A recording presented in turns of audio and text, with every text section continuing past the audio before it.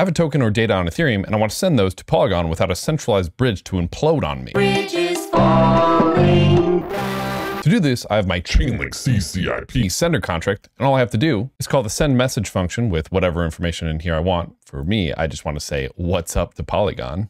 Wait for the CCIP Explorer to finish finalizing it.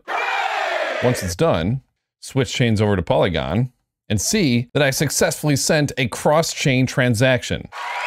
With this power, you can build cross-chain DeFi, outsource computation to cheaper chains, aggregate cross-chain yield, cross-chain NFTs, DAO cross-chain, crisscross applesauce, crisscross CrossFit. In this video, we're going to explain the problems of bridging, show you how to bridge assets using Chainlink CCIP, explain how the code works so that you can build your own cross-chain dApp, and finally, talk about the risks of cross-chain applications. In crypto, to move assets to another chain, most of the time people use a centralized bridge. You come to the website, say you want a token from one chain to the other, you'd scroll down, hit connect and swap, and then wait for your money to show up on the other side. And every time I've done this in the past, I've had to get down on my knees and do a little froggy prayer that my money actually shows up on the other side. Because behind the scenes, you're essentially giving your money to some dude, and that dude promising you that he'll give you the same amount of money on the other chain. And surprise, surprise, there have been a few times where that dude goes, "Lamau, get wrecked," and runs off with your cash. Chainlink CCIP is now our decentralized bridging solution, where instead of one dude moving your funds, you move your funds through a collective of decentralized Chainlink nodes. If one acts maliciously, the other nodes punish them. At the start of the video, we showed what this looked like from a user perspective.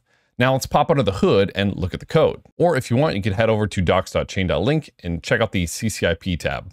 Any contract that you want to make cross-chain compatible with Chainlink CCIP, this is essentially everything that you need to know. You're going to create an object of type EVM2 any message. The receiver, which is going to be the target contract or address on the other chain that you want to send data or tokens to. The data, obviously, which is going to be the data that you want to send. Token amounts, Chainlink CCIP comes out of the box compatible with different tokens that it will lock and unlock. Extra arguments by like setting gas limit and stuff. And then the fee token. In Chainlink CCIP, you actually can change the type of fee token that you want. Finally, you get the fee, you approve the fee token, and then the most important in this whole thing is going to be calling this function CCIP send on this router contract, where you choose a destination chain selector and the message that you just created. There's a special contract on every chain where Chainlink CCIP is compatible with called the router, which will route your transaction to. Once you hit send, once you ship off the transaction, the Chainlink CCIP Explorer will actually listen, pick that up, and you can view your transaction going through